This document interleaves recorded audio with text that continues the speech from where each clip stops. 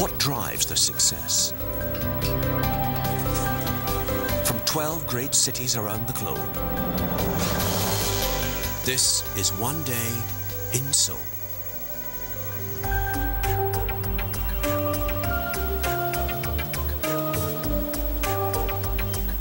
Seoul is the quintessential megacity, a gargantuan concrete jungle whose population quadrupled in just 3 decades. A city whose citizens are said to work more hours in a year than any other in the world. The South Korean capital has transformed itself from the desolate poverty that followed the Korean War of the 1950s to the high-tech prosperity it enjoys today.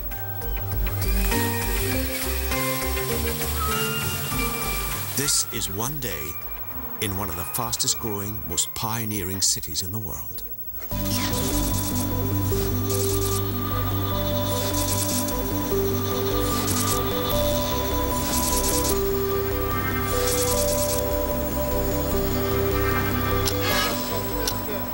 If this city is known for hard work, there can be few that work quite so hard as those who run the Noryangjin fish market.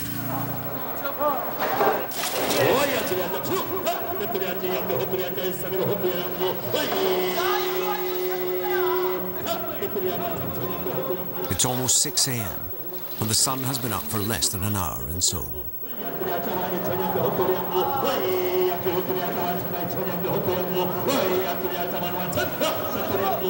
But the auctioneers here have been at it since 1 in the morning.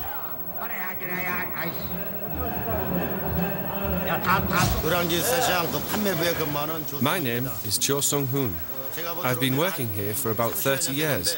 I work as an auctioneer.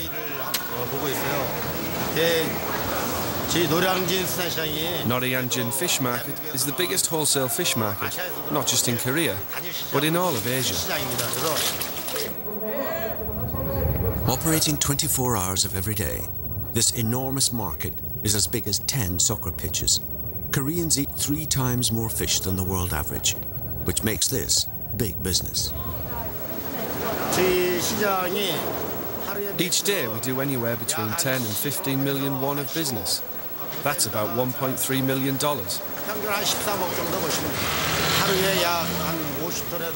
The fish here isn't just consumed by the 10 million people of Seoul, but by people from all over via markets in places like Chungcheong province, Daegu and Daejeon.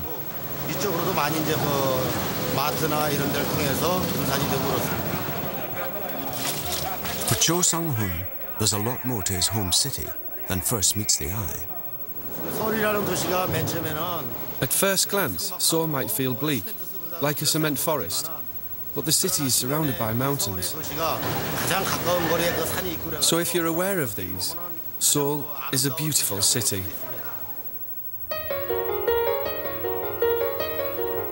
The youngest part of this sprawling metropolis lies to the south of the magnificent Han River. Here on the river's southern banks sits Yeouido Full Gospel Church, home to the largest Christian congregation in the world. It's 9:15, and with just over an hour to go before the first service of the day, choir leader Kim Yeon-ja joins the 120-strong choir already in full voice.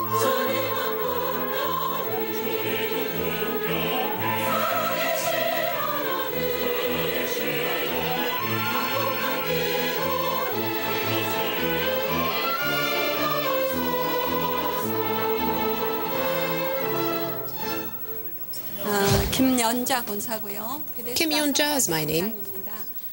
I'm the head of the choir here at Yeouido Full Gospel Church.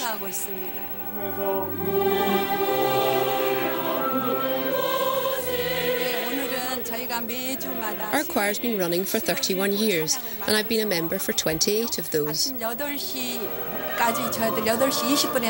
Today we're here for the first Wednesday service at 10:30. I've been attending church ever since I was a child, but didn't truly understand faith until I came to Yeouido. Until it was partitioned in 1953, Korea was a Buddhist country with just a small Christian presence. Most were based in the north. When the country divided, those Christians fled south, escaping the new communist regime. Many got appointed to high office in the south and relished the freedom to promote their faith.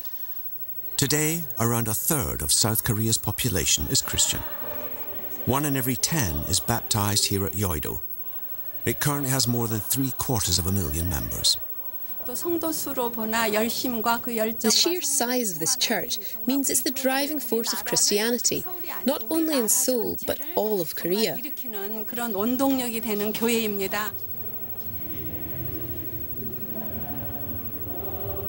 The pastors prepare for today's congregation, 15,000 of the faithful. The choir makes its way to the stage, and the TV cameras get ready to broadcast the service to an international audience in countries as diverse as the USA, Spain, and Uzbekistan. The church raises billions of dollars every year from its tithe. Each member is expected to give 10% of his or her income to the cause.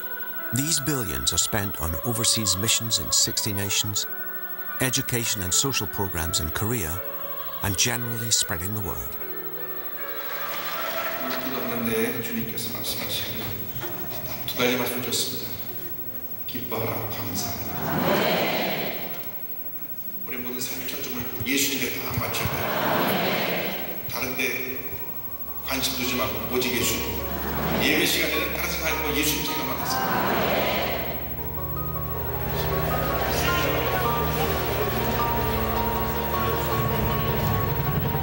South Korea's leap from developing to developed country is legendary. Known as the miracle on the Han River, the country's economy grew in leaps and bounds between the 60s and the 90s.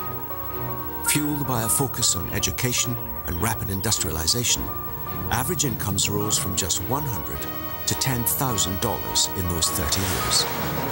Today, the average salary in the city is $40,000. As the capital city, Seoul was the driving force behind that growth. Today, it generates almost a quarter of the country's economy. The heart of the city's business lies in technology and innovation.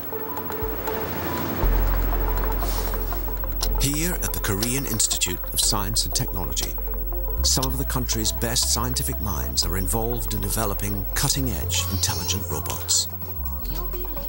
Breakfast is ready. Wake up. Wake up. My name is Moon-sang Kim. I'm working at Korea Institute of Science and Technology. I'm director of Center for Intelligent Robotics. Dr. Kim is father to a brood of high-tech, multi-talented robotic children. The center is tasked with the creation of robots which will help advance the economy and aid social development. Part of the $80 million budget has been used to develop this little guy. Are you ready to study? Let's start.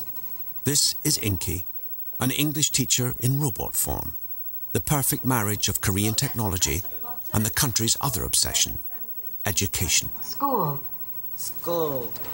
Government investment in education, and specifically English teaching, has been the key to the country's economic growth.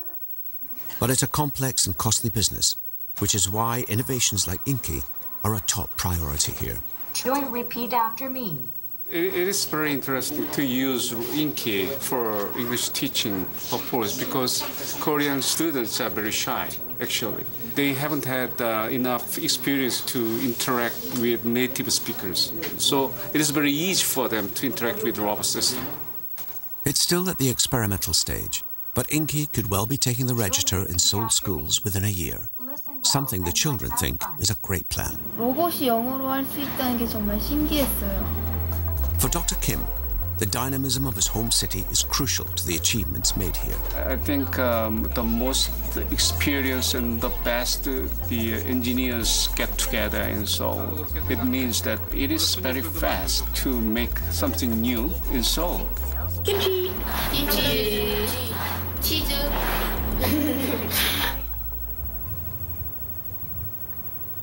A day in Seoul is crowded, fast-moving, and hyper-modern. But amongst the skyscrapers, tradition remains. with plenty evidence of the royal dynasties of old. In the old part of town, life moves just a little more slowly.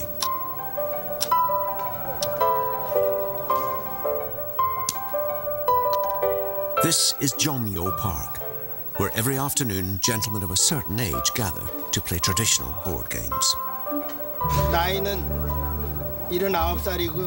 I'm 79 years old. My name is Kim Sun-sik. I come here about 3 times a week. Today is my day to come and play jangi.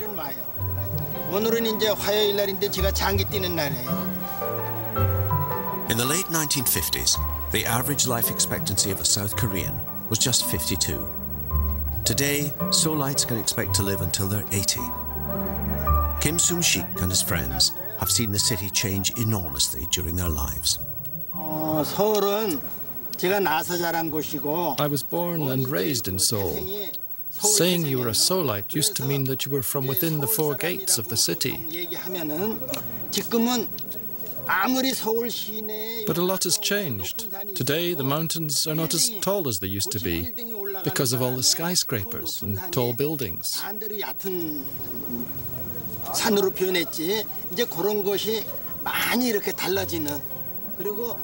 Now, Korea is no longer a poor country. People are dressed better and they're able to eat 3 meals a day. Now, we are part of the developed world. 세계에서 맺지 안 갈 만큼 부끄러움이 없이 다 잘 지내는 분들이에요. 좋습니다.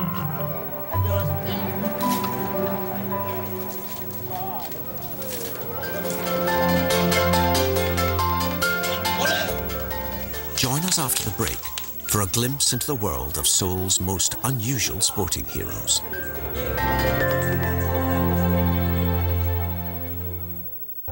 One Day In is sponsored by Citi.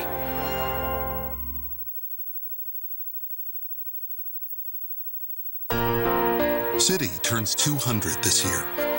In that time, there have been some good days and some difficult ones. But through it all, we've persevered, supporting some of the biggest ideas in modern history. So why should our anniversary matter to you? Because for 200 years, we've been helping ideas move from ambition to achievement.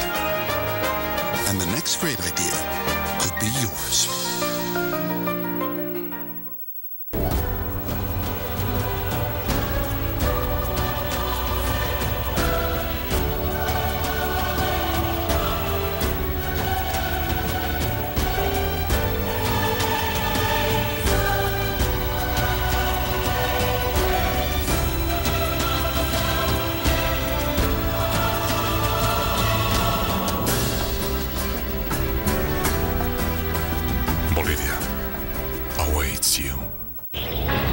Karachi is a port city.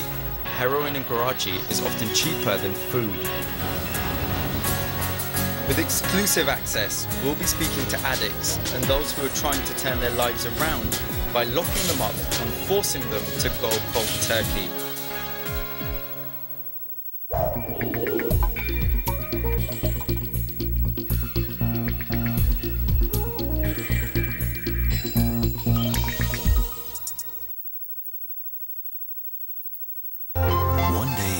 Sponsored by Citi.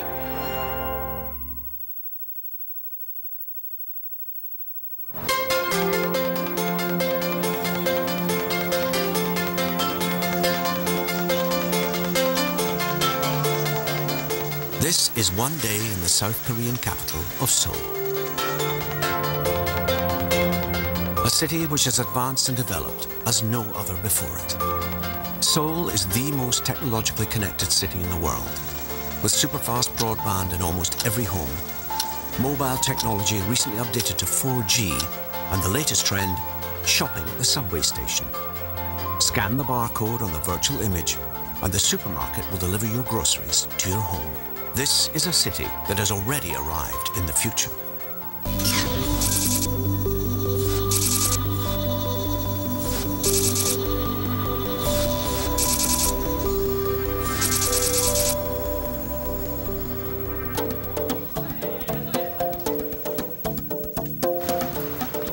It's 2:30, And these young professional sportsmen are on their way to a big game.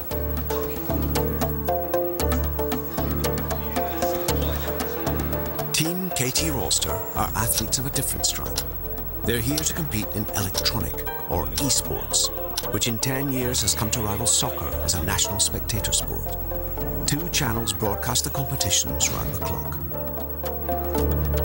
안녕하세요. 저는 KT 롤스터 감독을 맡고 있는. My name is Lee Ji-hoon, and I'm the head coach of KT Rolster.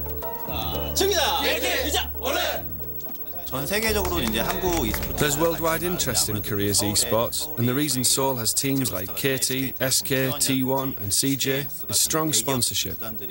It's enabled the sport to really establish itself as part of Korean culture. This esports stadium is one of many in the city, where spectators can watch their gaming idols play computer games head-to-head.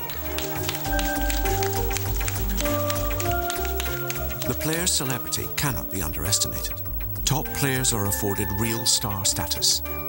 KT Rolster is said to be the Real Madrid of the esports league.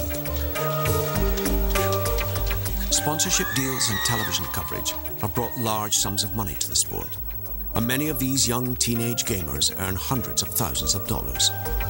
Today, the team meet arch rivals Woongjin to play StarCraft, a military strategy game in which players fight to win territory in the Milky Way. The game has sold 9.5 million copies worldwide, 4.5 million of those in Korea alone. The team live together and practice for up to 10 hours every day. 어저께 연습 많이 했어요? 네, 새벽 2시까지. 아, 진짜?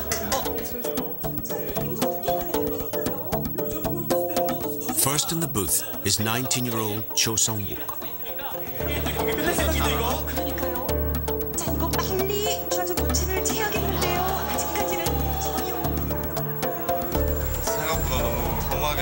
I lost too easily. I prepared hard, but it all ended too soon, and it doesn't feel good. And it's going from bad to worse as the second player blows it too. We're not having much luck today. We've lost both games. I'm not too concerned yet. We can still win the second half. The team must win this next game to stay in the tournament, so the pressure is on the next player, Kim Sung-bae.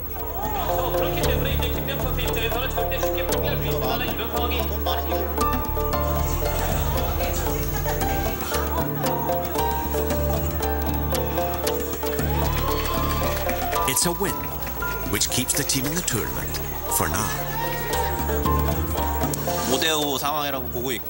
Tide's turning in our favour. I'm hopeful.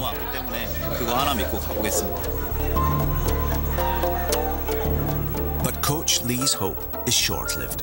Our boys lose the next game, and the opposition comes out on top. KT Rolster go home this time with nothing. But that doesn't deter their loyal fans. KT! 하나, 둘, 셋! KT 화이팅!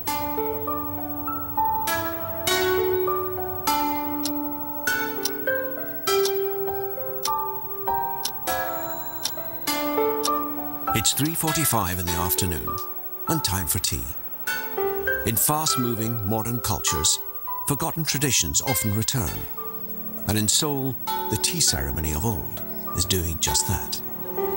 저는 수연선방에서 일하고 있는 윤수연이. My name is Yoon Soo-yeon, and I work here at Soo-yeon Sangbang Tea House. 마시면서 The tea house is popular with young Seoulites, keen to unwind the old-fashioned way.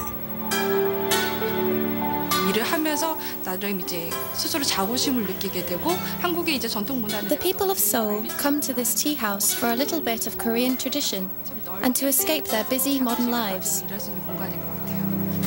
수연선방이 서울에 이제 서울 시민들한테 주는. Young people can come here to learn about the traditions, and for older folk, it's a place where they can reminisce. 차와 함께 한국 고택에서 느끼는 전통적인 문화를 느끼고. Since I began working here, I've become really proud of this place. 어른들이 향기를 느낄 수가 있고요. 그다음에 I feel I'm taking part in spreading traditional Korean culture. 할 수 있는 그런 공간이죠. 그러니까.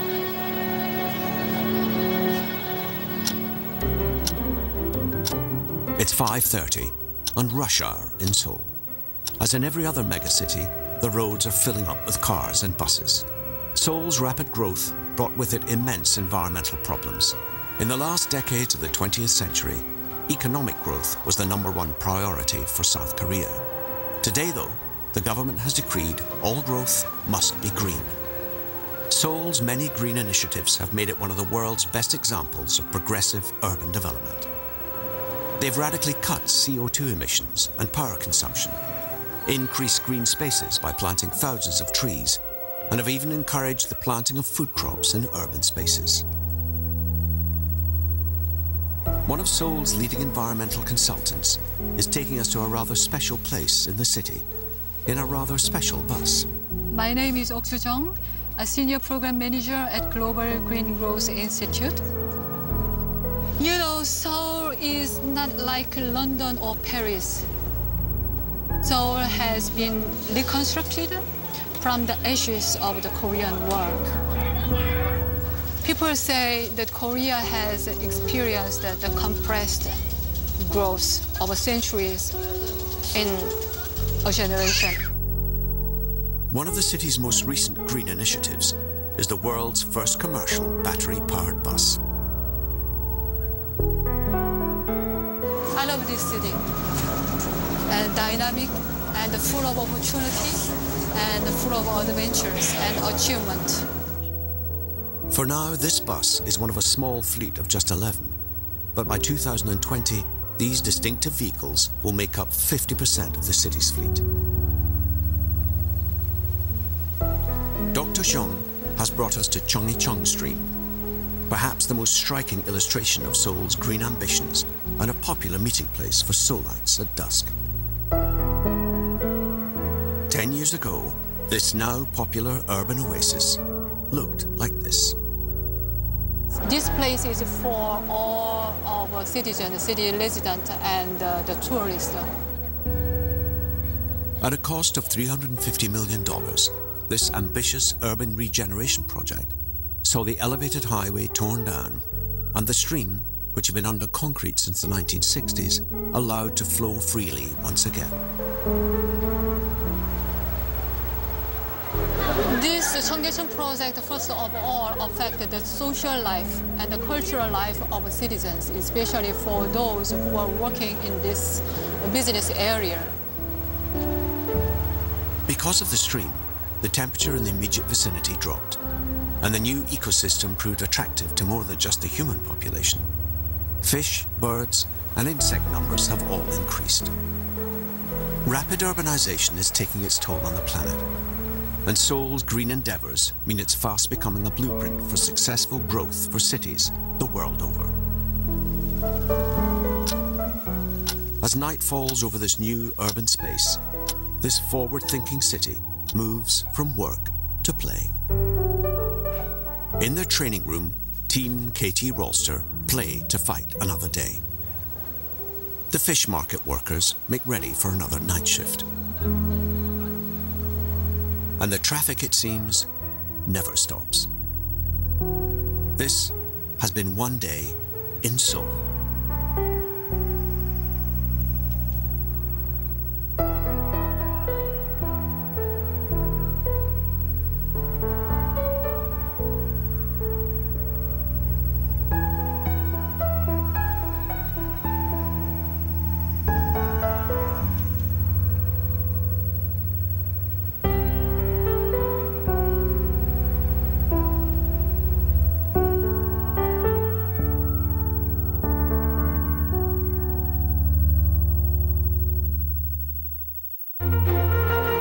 One Day In is sponsored by Citi.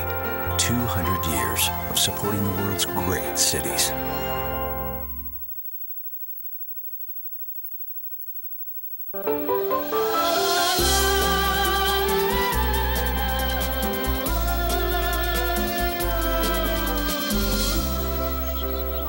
Where pandas live.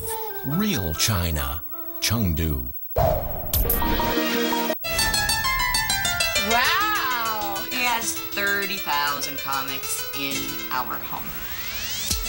There's nowhere in this house where there's no Star Wars. Now might be the time to sell. We just need more space. This is about new doors, new life. You know, no one says you can't collect anymore.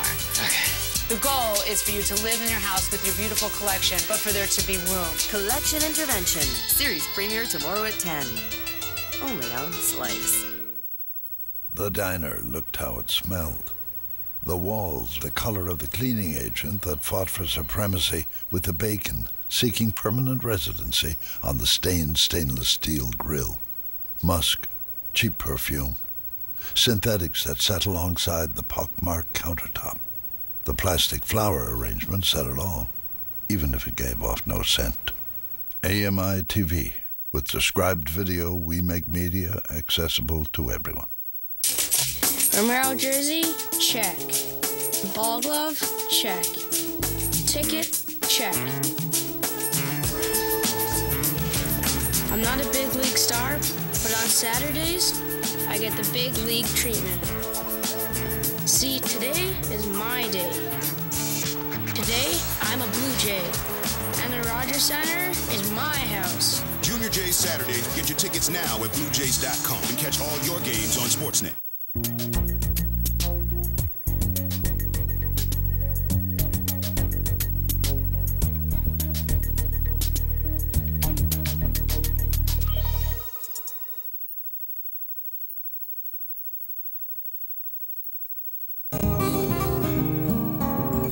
I've decided to make this journey to South Africa because that's where the nearest spinal cord injury rehabilitation center can be found. So how did you come to be in a wheelchair? But I'm a victim of crime. Victim of crime in that I was involved in carjacking. We are raising money to construct a rehabilitation and trauma center for people with spinal cord injuries. We do not have one in the country. We do not have one in East and Central Africa. And the nearest place actually is South Africa.